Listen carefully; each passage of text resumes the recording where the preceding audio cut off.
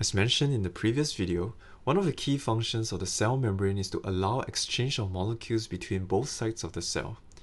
So if we envision the cell membrane as walls to an apartment, it will be as though the walls are not only able to keep things out, but also allow specific items to move in and out of the apartment. Going back to what we know about the cell membrane, it is dynamic and fluid, giving the whole phospholipid bilayer a flexible and malleable structure. Besides that, it also allows certain molecules to traverse through it. Such molecules can just move in and out by slipping through the spaces between the phospholipid molecules. So what are the factors that determine if a molecule is able to move through the cell membrane? The most intuitive factor is of course the molecule size. Small molecules would find it much easier to slip past the tiny gaps between the phospholipid molecules, making their way in or out of the cell. However, large macromolecules such as proteins and sugars would definitely find it much harder to make it through the tiny gaps. The second factor is the molecule's concentration gradient. At any given time, a particular molecule will be present at different concentrations on both sides of the cell membrane.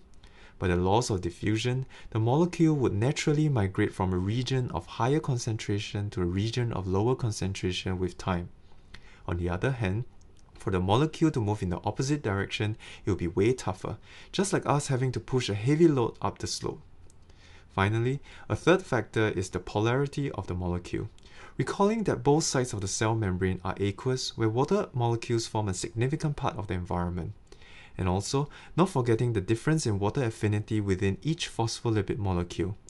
Different layers within the phospholipid bilayer would also naturally have distinct affinity differences towards water. In other words, the core region formed by the non-polar tails which form the bulk of the cell membrane would be hydrophobic, whereas the top and bottom side formed by the polar heads would be hydrophilic.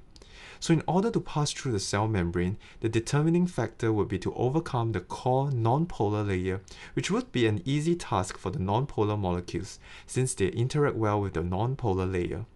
Also, not forgetting the surrounding aqueous environment, non-polar molecules would definitely have greater incentive to move away from the surrounding aqueous regions and interact with the cell membrane more readily, giving it that extra push to move across the cell membrane.